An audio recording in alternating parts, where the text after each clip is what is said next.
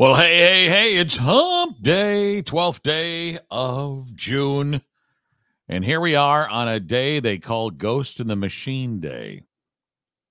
I mean, it's not known why Ghost in the Machine Day takes place when it does, but I was reading about it. It's the perfect day to contemplate the interconnectedness of your mind, your body, and spirit. It was the name of a Police album, too.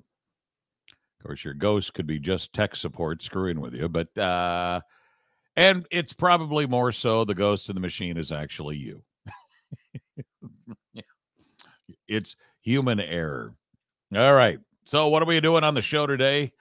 10 to 5 right here on 103.7 The Fox, 103.7 thefoxrocks.com online. Listen all over the world. London evidently is the place to get lost, which is going to be kind of funny because I'm going to London this in about a month.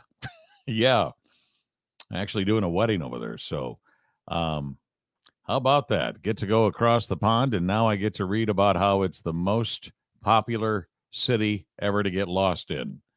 Well, if I don't come back, you know what happened.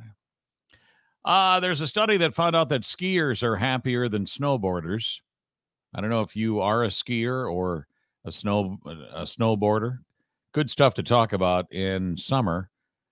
We're going to talk a little bit more about dad here today and throughout the rest of the week, of course, with Father's Day. We'll talk about leisure dads and what dad doesn't want. Okay. Plus, 1 in 4 Americans consider themselves car incompatible. What's that all about? We'll find out.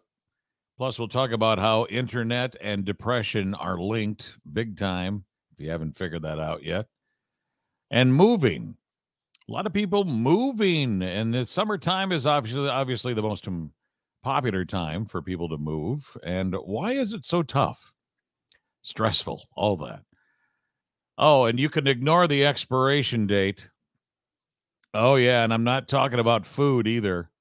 I'll explain a little bit later on, plus pet stress. And, of course, our 3 quick things at the end of the show that you probably didn't know before I go. Always a signature. And don't forget, we always post everything on 1037thefoxrocks.com in case you might miss a part. But don't miss any of it today. From now till 5 o'clock, it's the Harry O Radio Show.